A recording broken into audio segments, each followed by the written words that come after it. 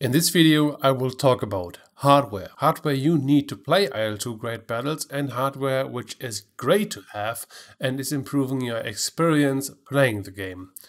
It has to be said that most of the players don't buy all the stuff at once. Most players buy their hardware roughly in that order I will mention in a couple of minutes. That's at least how I did it.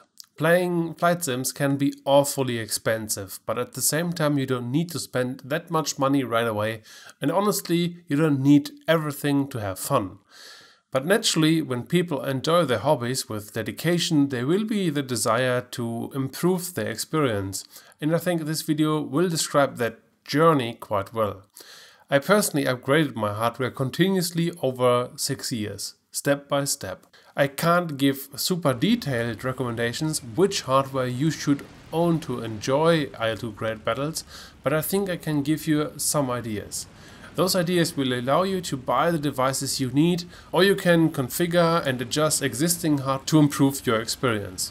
But keep in mind, I will mention hardware names and brands in this video I have personal experience with. But there are many other hardware components which deserve your attention. This video is no ad or something like this. By the way, I'm not going into details about the core components of your PC. You need a somewhat recent gaming PC with a good CPU and GPU. Shouldn't be older than, I don't know, let's say 3 to 4 years or so. I think then you are really fine. Ideally a large screen, 24 inches and up, with at least 1080p. But those are really just broad outlines. Again, no details here. It's a really complicated topic since there are so many different hardware configurations around. One tip maybe, the minimum hardware recommendations on the official page are quite outdated, and I don't think you will have any fun playing with a minimum recommendation. Technically, IL-2 can be played with mouse and keyboard. However, I would not recommend doing that for a couple of reasons. First, if you buy a simulator like IL-2, you usually want the stuff you do in front of the screen resembling the actions of the real pilot to some degree. For that, a flight stick is needed. The flight stick emulates the movement the real pilot would do in his aircraft. If you use mouse control, the game translates the mouse movement with a script, which in turn manipulates the aircraft's controls to comply with the input. This leads to a very indirect feel of flight. In IL-2 this allows you to fly single player and even multiplayer to some extent, but many servers ban this form of control since it brings some advantages over the joystick players. So at the very least, if you want to dive into IL-2 more seriously, and I mean just playing regular multiplayer, I recommend a joystick with some kind of throttle and twist axis. Doesn't have to be right away a complete HOTAS setup, hands-on throttle and stick, but can be a built-in throttle axis which is often at the base of the simpler joysticks. The twist axis is to control the rudder of the aircraft, the yaw axis. I think all the cheaper flight sticks offer those functionalities. The rest of the controls like camera and engine management can be controlled with your keyboard and mouse.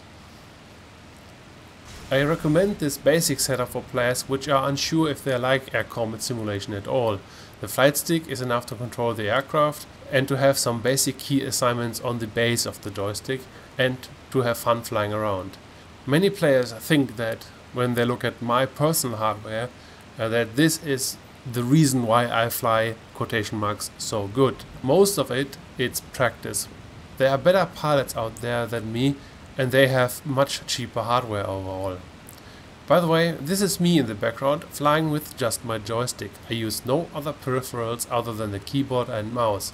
I control the throttle here with my mouse wheel and the head movement with my mouse, which is in my left hand here. Single player, basic multiplayer missions or co-op should be no problem if competitiveness is of secondary concern. This is a great setup for someone who has just picked up one module of great battles and wants to experiment around. As this video was created, we are still very much affected by the pandemic. So many virtual pilots emerged and ruined, there's no other way to say it, but ruined the budget market for flight sim hardware. Up until 2020, the Thrustmaster T16000M, which is a fantastic entry stick, was in Germany around 50 euros maybe. Now the price has skyrocketed and sticks, well, any hardware, is hard to obtain.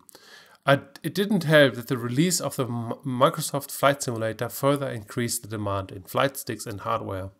Later, when you are sure that you want to stay with the flight sim community and want to fly more, I recommend more expensive flight sticks. I personally can recommend VKB flight sticks. I'm currently flying with the Gladiator Mark II and have a blast, I have to say. But it's not manufactured and sold anymore, but the successor costs 50% more and is permanently out of stock at the moment. But I like the stick base of the Gladiator Mark II with all the buttons and all that. It's also easy to use in combination with VR, since the different buttons can be found without actually seeing them. So now you have your stick and you've flown single player, you've flown multiplayer, and you want more. And the next hardware upgrade from there should be some form of head tracking. Head tracking devices let you control the in-game camera with your head. This frees up one of your hands and you can either control your aircraft or engine management while you are looking around. You can also look around objects more easily, like your headrest or something like this. You can turn your head, you can move your head forth and back, you can raise and lower it, and you can look up and down. The immersion is much improved. There are a couple of solutions in use and sold, and the only solution I can't recommend is Natural Points Tracker R. Well, that's not entirely true. Tracker R is actually quite great and works wonderfully. I still own a Tracker R and I used it myself up until recently. But it's quality-wise not very impressive and costs in Germany right now 220 euros. And this is just ridiculous, I have to say. There's nothing more to say about it. I leave you a link to the IL-2 forums where my friend Blackhellhounds explains how to set up a cheap head tracking solution, and that is a perfect entry point. He recommends OpenTrack and read the article, and I think you can make a good decision after that. If you want to go all in and you have a very beefy PC, you can invest into VR, since IL-2 Great Battles supports all kinds of VR headsets natively, and the experience in VR is fantastic. I personally play with a HP Reverb G2 and have lots of fun.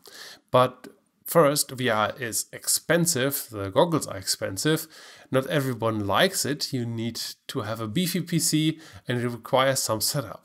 I think I will put my personal experiences with VR in another video. The HP Reverb G2 is also my first VR headset, so I can't really compare it to others. However, I know the G2 has one of the highest resolutions on the market. Hence why it's a good headset for flight simulations where you need that last bit of detail to spot tiny planes at the horizon. So now you have a head tracking device or VR, and the next logical hardware upgrade would be a throttle. I still use my Thrustmaster TWCS throttle and I'm still very happy with it. The rocker axis on the back of the throttle is not very accurate anymore and is worn out, but I don't use it as an axis, but I reconfigured it with a third-party software, Xpadder, to behave like two buttons, up and down. I use my zoom on that axis.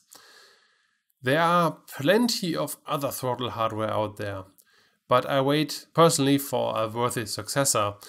Most other solutions are way more expensive and not worth the upgrade as of now. The reason why a dedicated throttle is important is that you can manipulate your engine while you're using your throttle. You can basically use all kinds of buttons at the same time. I can manage my entire engine with my thumb, for example. All critical engine controls are on my thumb buttons. I will discuss my personal key assignments in the next video for details. I know that VKB works on a very good throttle at the moment, I look forward to that. But the key point from this throttle chapter here is that you should buy a throttle after you got your head tracking, so you can manipulate your engine more efficiently, and you are, in the end, is also more immersive. In my opinion, the last thing you should think about are rudder pedals. Like the name suggests, they are to control the rudder axis of the aircraft. and this in turn controls the aircraft's yaw axis. Without pedals, you control the rudder usually with the flight stick's twist axis. Rudder pedals are relatively expensive and are, comparatively speaking to head tracking and the throttle, not that important to your performance and your competitiveness. However, they do their bit and have their value. You will now use the entire body to fly the aircraft like a real pilot would do, and this makes your aiming cleaner since you don't have to use that twist while you are maneuvering the aircraft. I still use my MFG crosswind rudder pedals. I have them in September for 5 years. And they fulfilled exactly what I wanted from them. I paid around 300 euros on them and they are still indestructible. I had to swap out the electronic controller recently, that cost me 50 euros, but in the end the pedals are now like 4000 hours old and are still rocking. If I would have bought cheaper rudder pedals, I'm pretty sure they would have broken like twice by now. But in my opinion, those hardware components are the core components you want to buy to get into flight sims at some point. Of course, there are many other possibilities to buy hardware for flight sims. The hobby can be quite expensive, but I don't think that after this your performance will improve with better hardware that much. We can get, of course, more and more to get a better experience or a more immersive experience. But I think if you have a good joystick, a good throttle and good rudder pedals and a good head tracking device, you are really fine.